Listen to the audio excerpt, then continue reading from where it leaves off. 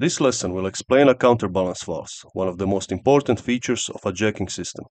Counterbalance valves are used to control the descent of a lifted object, in our case the ship's hull.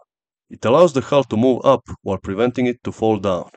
Let's look at the drawing first to explain how does it work. This is the schematics of our motor and counterbalance valves which are attached to it. Counterbalance valve is a type of pressure control valve, restricting the flow from one side to another. It has a check valve bypass which allows unrestricted flow in one direction. The high pressure in line A will bypass the counterbalance valve and pass through the check valve. It will carry on through the system to power the motor. After passing through the motor, oil enters the low pressure line.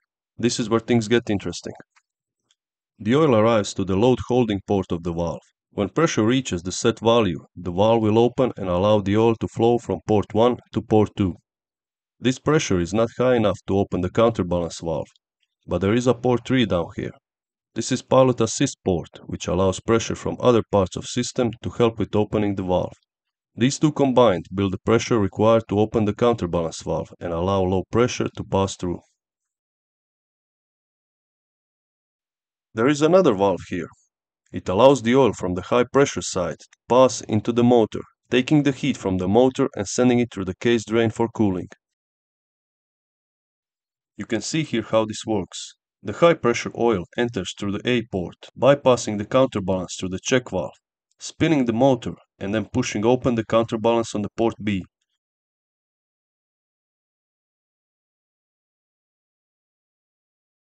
Following the lines out again, let's go back to the motor. The motor itself has a block bolted on the back of it, which is our counterbalance valves. This is our brake. This does 98% of the braking within our jacking system. It controls our descent. They're extremely important. Micro brakes that we have, they are merely parking brakes. Just like in your car, it's a parking brake. This is the dynamic brake for this system. So earlier I mentioned when we're going down, I'm controlling the descent by forcing the pressure across the counterbalance valve. The flow coming out of the motor hits the counterbalance valve, then the pressure is reduced right at the counterbalance valve.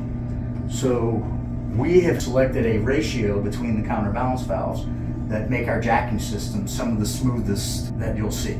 They're extremely smooth. That happens because of this counterbalance valve and the ratio in which it opens.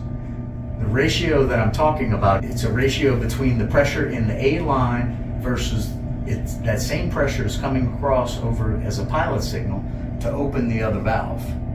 So full pressure signal here is going to burn 2000 psi of heat right there. Turns it into heat right there. It flows through the loop. We take it out again through the case of the motor. This valve right here, that's actually a flow control, and it's set at about 3 gallons per motor. We pull about 3 gallons that we're sending into the heat exchanger to keep our jacking system cool.